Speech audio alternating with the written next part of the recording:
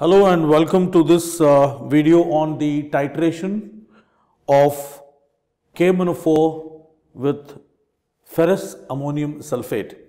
This is a simple titration between a solution whose concentration is known. We have already made a KMnO4 solution and the concentration of KMnO4 solution is known. It is N by 10. And this solution is that of Mohr salt of ferrous ammonium sulfate dot 6H2O, and this solution's concentration is unknown, and we are going to find out the concentration of this by doing a simple titration with KMnO4. Now in this particular titration, what we will do is we will take a measured amount of ferrous ammonium sulfate into this conical flask, and to do that we are going to employ an instrument called the pipette. And if you zoom in on this, you will notice that it's written 10 ml.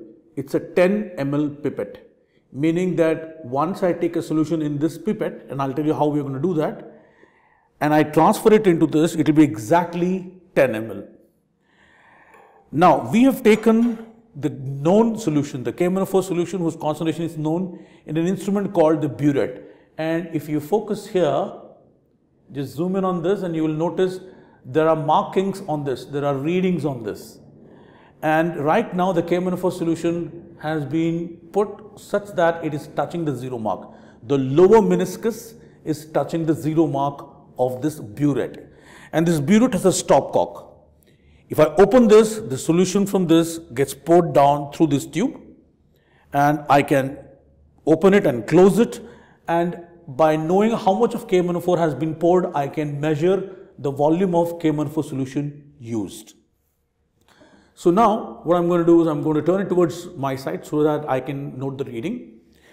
And I'm going to do a simple titration between ferrous ammonium sulfate and KMnO4. But remember, this is colorless and this is deep purple. Now what will happen is, once these two react, and in the end I'm going to show you the reaction, the product of KMnO4 and ferrous ammonium sulfate is colorless. And therefore, as these two react, as long as ferrous ammonium sulfate is in excess and the product of this is colorless and the KMnO4 is getting consumed, so the solution will appear colorless to you. And once the reaction between KMnO4 and ferrous ammonium sulfate gets over, when the reaction is done, then when I add one extra drop of KMnO4, the solution is going to turn pink. And that is when we will know that the reaction between these two is complete. And we will note down the volume of KMnO4 that has been added. So first let me transfer this into this conical flask. And I'm going to use this pipette. So what I'm going to do is I'm going to suck this solution in this pipette. And there is a very small and a slight mark here, which perhaps you may not be able to see. Even if you zoom in on this, you can try that. But I doubt you will be able to see the mark because it's a very, very slight mark. It's an etching on the glass. And what I'm going to do is I'm going to suck the solution through my mouth, and I'm going to, this is the mark, this is the place where the mark is there. I'm going to make the solution go up to, let's say, this point, and then I'm going to keep my thumb. The moment I press it with my thumb, the solution will remain stationary. And as I start removing my thumb, the solution will start going down, and I will ensure that the lower meniscus touches this particular mark. So let me know where the mark is. The mark is here, and I'm going to suck the solution now.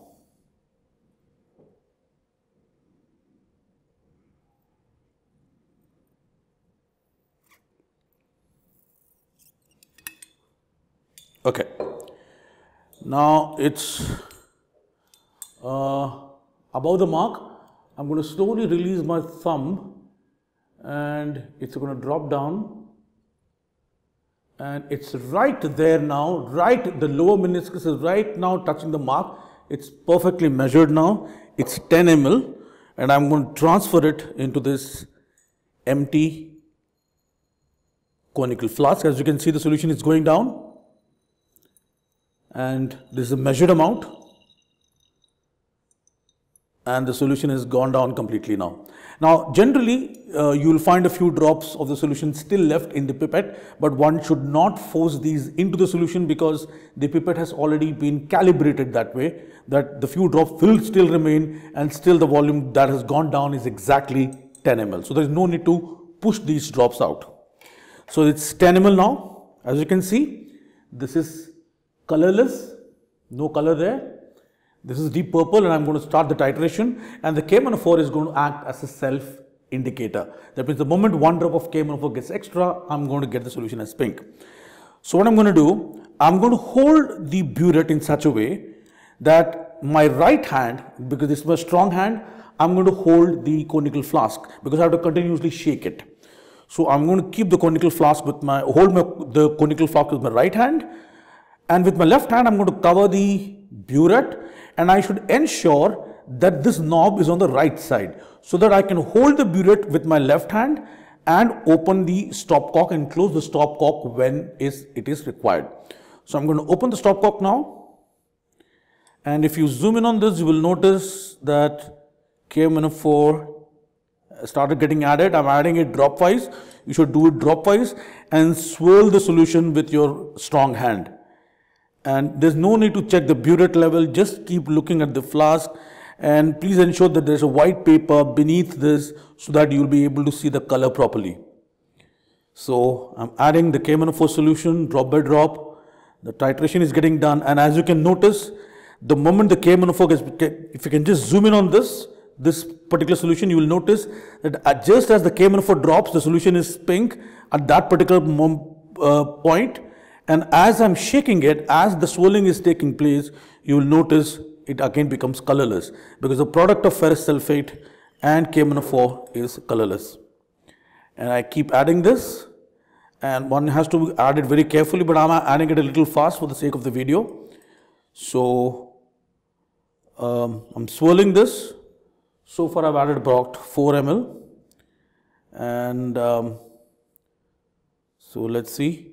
I have to add it till I get a pink color, and right now it is colorless, and so far I've added around 6 ml, and now the pink color is staying more for a longer time. That's because it's finding it hard to find the ferrous sulfate because it's getting reacted. So there is very good chance that I'm going to reach the end point now, because the K-4 finds it hard to find the ferrous sulfate. A lot of ferrous sulfate has already reacted, but of course we're going to wait for the pink to appear. I've put around 8 ml, and let me see. Yes, it's still colorless.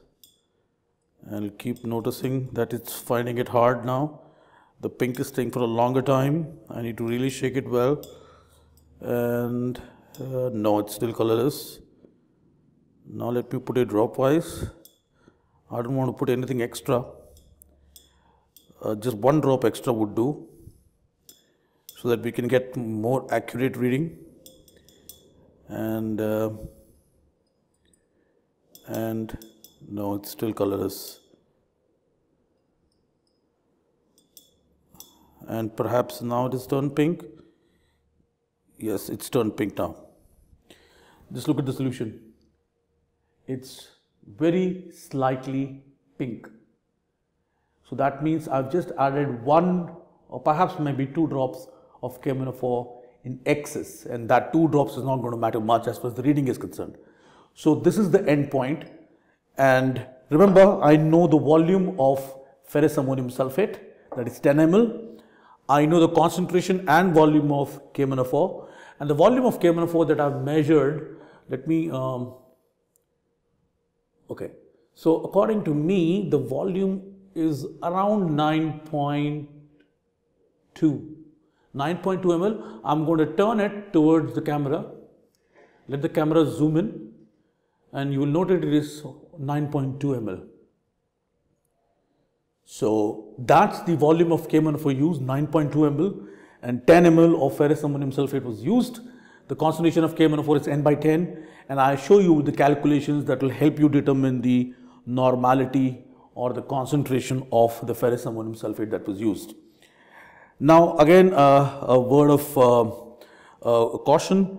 One must ensure that when you are swirling the solution, the KMnO4 doesn't drop out, because there's a possibility that as you're swirling it, the conical flask may go right or left to the burette. You have to ensure it doesn't do that.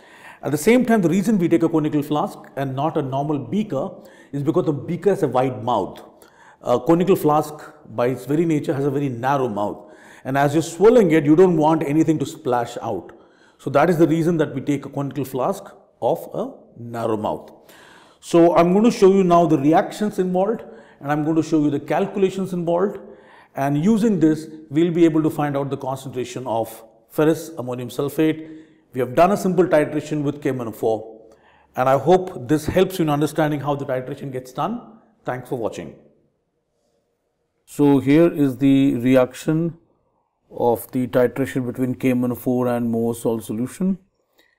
The complete balance reaction goes like this. It's 2 KMnO4 reacting with 10 FeSO4 NH4 twice SO4 dot 6 H2O. That's the more salt with sulfuric acid, giving manganese sulfate 2 MnSO4, 5 Fe2SO4 thrice, K2SO4, 10 NH4 twice SO4 and 48 H2O. So this is the balanced reaction, and as you can notice, the ferrous is becoming ferric. So this is the oxidation of ferrous happening, and the manganese is going from +7 to +2 oxidation state, and that is reduction in the presence of sulfuric acid. So the oxidation and reduction are happening for iron getting oxidized, manganese getting reduced. So now let's look at the calculation part of it. As you know, the law of equivalence state that the equivalence of two substances, one getting reduced, other getting oxidized, have to be equal, and number of equivalents is the normality multiplied by volume. So N1V1 for sulfuric acid would be equal to N2V2 for ferrous ammonium sulfate. N1 represents the normality of KMnO4, V1 represents the volume of KMnO4 that we saw dropping down through the burette, N2 is the concentration of ferrous ammonium sulfate in the conical flask, and volume V2 of FeSO4 NH4 twice SO4 dot 6 H2O was the volume that we had taken through the pipette.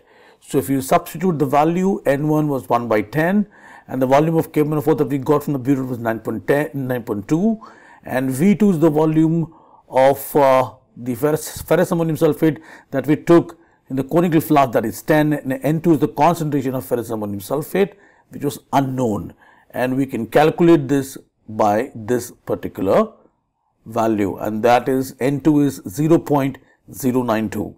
Thanks for watching.